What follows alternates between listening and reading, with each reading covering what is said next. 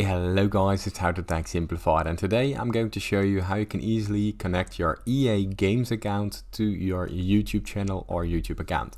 It's a very easy process, so let's get straight into it. Now the first thing that you want to do, open up your preferred browser and head down to youtube.com. Now from there you sign into the YouTube account which you want to link to the EA Games account.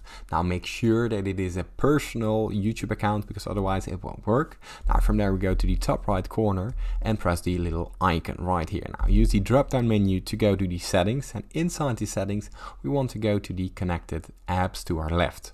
Now from there, as you can see here, we have the electronic arts option. Simply press connect. What this will do, it will connect the both accounts, so simply press connect, press continue.